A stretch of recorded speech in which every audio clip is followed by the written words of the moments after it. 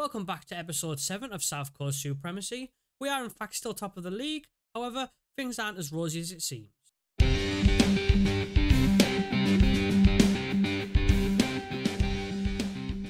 Yes, welcome back to episode 7 of South Coast Supremacy. And like I did say in the intro, we are in fact top of the league, however, things aren't all rosy in the Portsmouth family. As you can see looking at the screen right in front of me, there is a potential of a takeover of Portsmouth. It was previously reported that the chairman was going to step aside in a previous email I received, and that someone else in the board was going to take over. So that could be, as it says on here, that could be from within. But who knows what implications that has on me, my contract, on the club, on the players, and who knows what kind of owner we're going to get in. Are we going to get someone a bit richer or someone a bit tighter? But this is something we do need to keep an eye on, and hopefully it won't affect us before the end of the season. Another thing that isn't so rosy in the Portsmouth world is, as I did say, we are in fact top of the league. As you can see, when you were last with us, we went and drew with Barnsley after beating Peterborough. And after that, we did go and lose to Plymouth. It was a game we did deserve to lose. We didn't deserve anything from it. However, we did lose to a really late penalty. So it's a bit of a gut punch, but nevertheless, you can't win them all. We then went on to win a few comfortable games, even if the scoreline doesn't necessarily suggest it. But our recent run of form, leading up to today's episode, has not been great.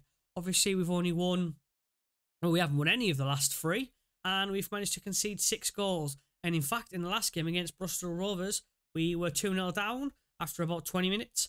We brought it back to 3-2 with some fantastic goals and some fantastic football.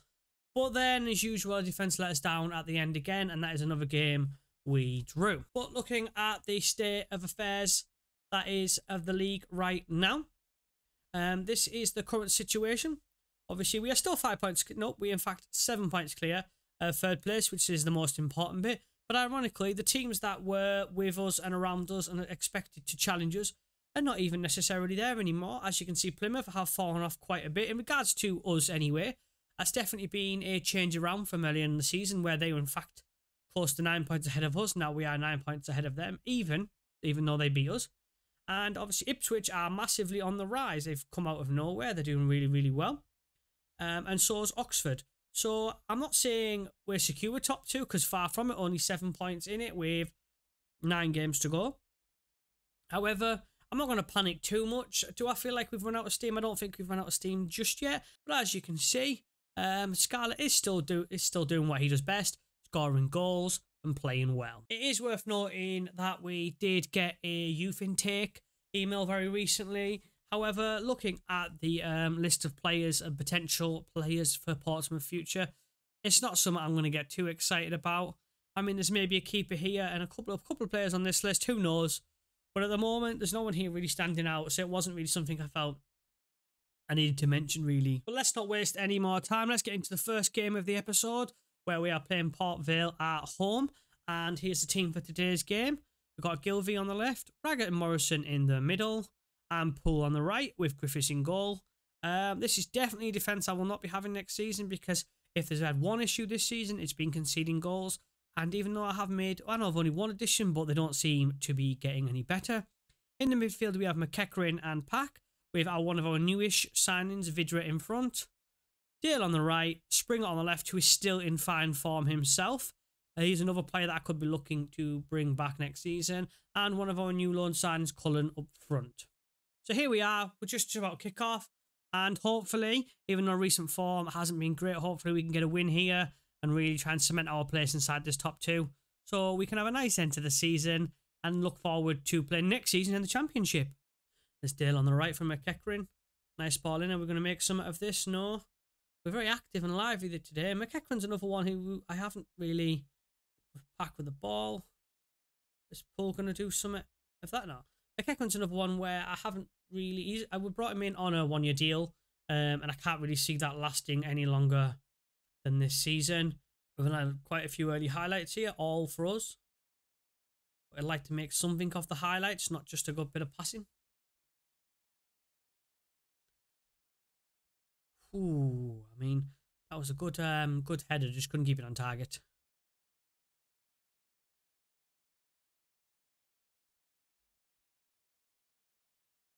Really? Really? I mean, I have no words. I mean, I think it's probably one of the first games I've started him over Scarlet. That's the one.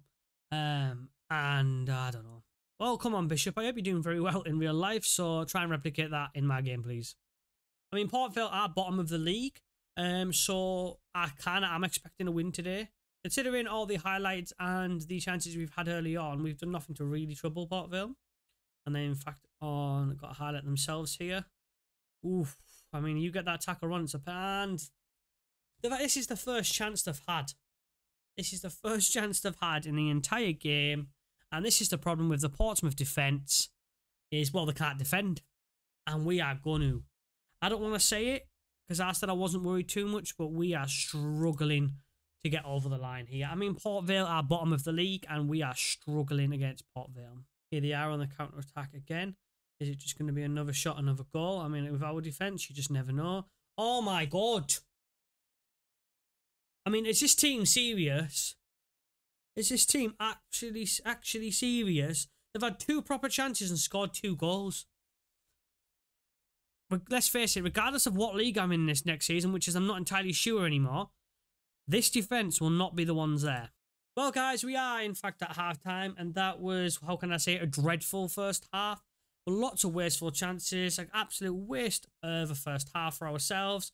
Port Vale have had 2 decent chances and 2 goals. And it's safe to say, defensively, we are shocking. Well, the lads aren't happy that I shouted at them, so let's see if they can do a better second half.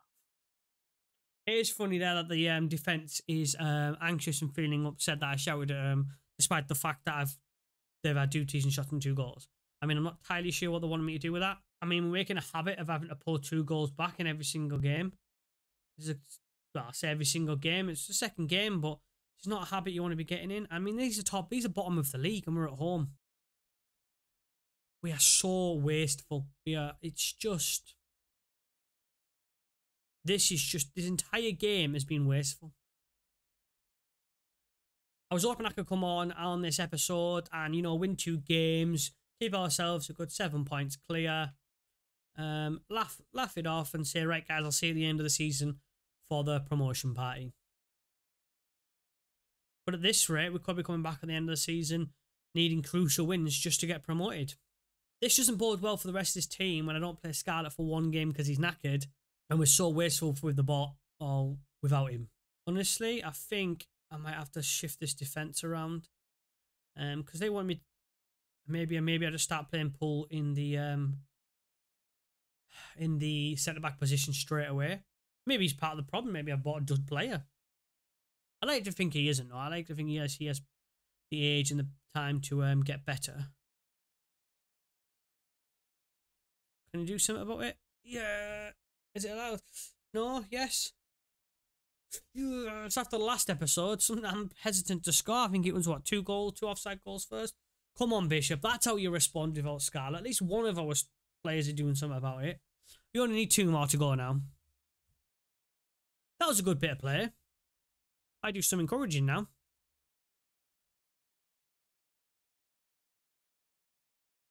Here we are, another highlight. Can we come back? Fitter's in. No, he's not. We got a corner, but we don't seem to make much of corners. In fact, we didn't even get a highlight from that one. I think it's time to make some changes. I say that, but I don't really want to because this team's not doing too bad. In fact, you know what? I'm going to make that one change. But I'm going to stick with this. I know it seems a bit ironic because, you know, we've done nothing with it. But if I'd have said we're doing something with it and then that happened, I'd have just been like, I'd give up. I'd just absolutely give up. In fact, I am going to make those changes because we are now starting to die off. I haven't really got anyone to put anywhere. I think Vidra stays on because he's got still got a bit of class about him at any moment. I think he has only scored 1 goal for us, which is a little bit concerning considering the sort of player he is in the league we're in. So I'm not too sure I'm getting full value of him, but his link-up plays really well. Oh, come on. That was so close, that one. That was so close. Are we just about to lose at home to bottom of the league? I think we are. Well, guys, that is full time. And in fact, we have lost at home to bottom of the league, Port Vale. So, as I tell everyone said at the beginning of the season, when things aren't all rosy in the Portsmouth family, this is a prime example of what I mean. I don't know what's gone on with this team, but in recent form, we have been dreadful. But this is the league table, and luckily, not too much damage has been done. Looks like the teams around us didn't win either. I mean, Oxford can close us down to 4 points, but more crucially, Barnsley didn't win either. Apologies, maybe they did, but we're still 7 points clear. But we need to see this out. 8 games to go. We cannot miss this up. And just to add to the issues, Cullen is out for 4 to 5 weeks. I mean, I brought him in on half a season loan with the potential of buying him. I don't even know if he's going to play again this season. But I can't say I'm devastated, and I can't see me looking at bringing him in. Well, as you can see, just quickly, we were asked if we wanted to hold a team meeting. I did. I basically told the lads that I know we've been a bit rubbish lately, but we can obviously turn it around. And they seem to be happy about that. They said they took responsibility and said basically, yes, we've been rubbish and we can do it. So hopefully the morale boost will help in with the running. Right, guys, let's not wait any longer for the second game of the episode. We are home again against 19th place Forest Green.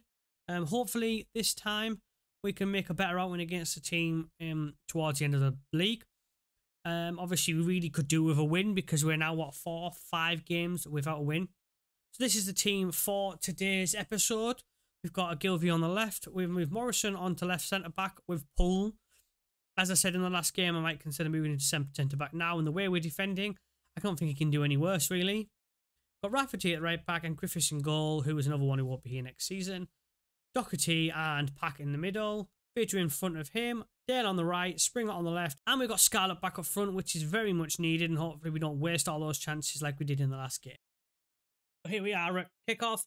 And hopefully the first highlight is a nice cushy goal for us. I know I always keep saying at the beginning of every single game that it's just another highlight to kick off the game. But it'd be nice to make the most of one of them. I mean, everybody else does against us, so why can't we? Why can't we have one of them? First proper highlight. Oh, yes! First proper highlight of the game.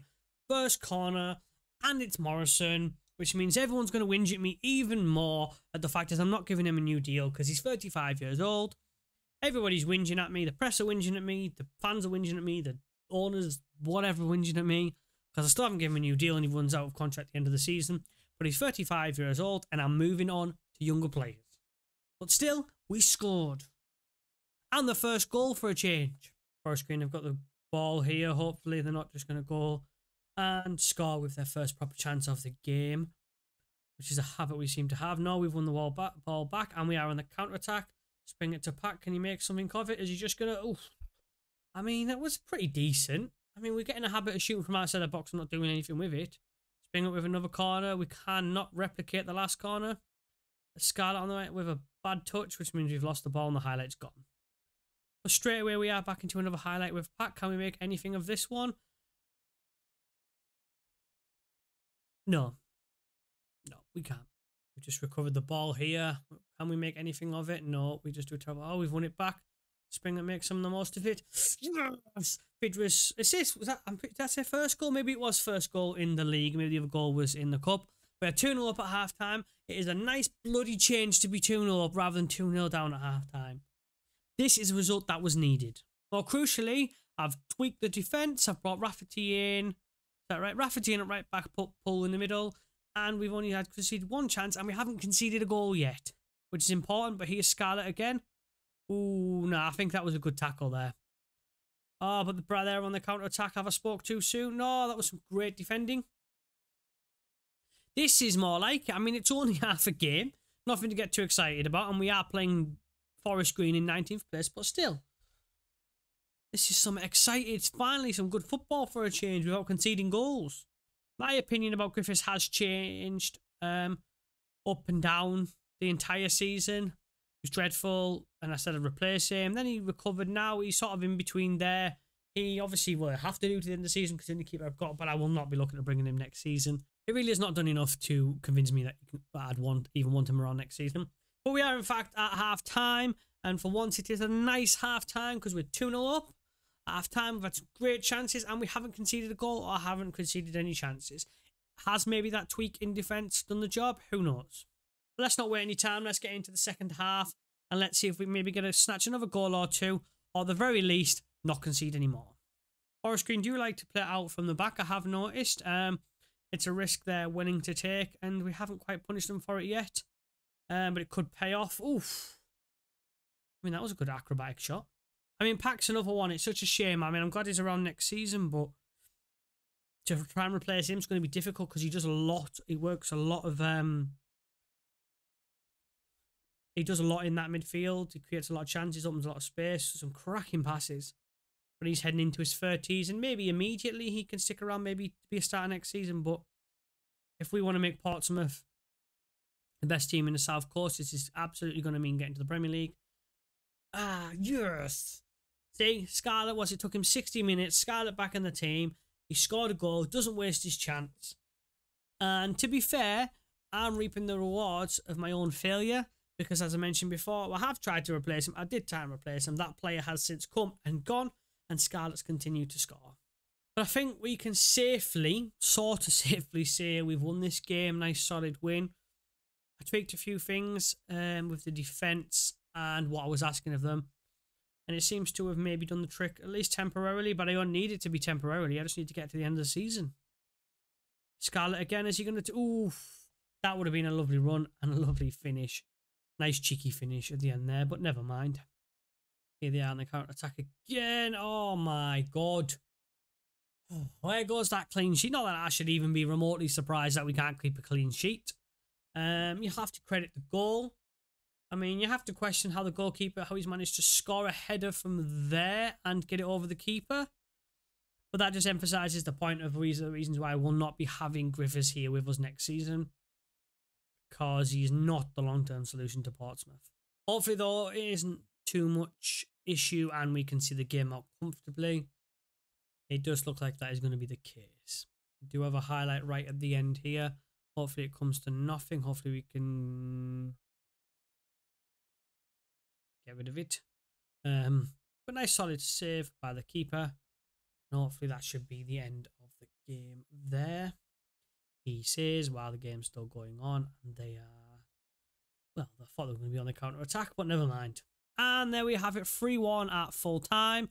We finally won a game, first in about 5.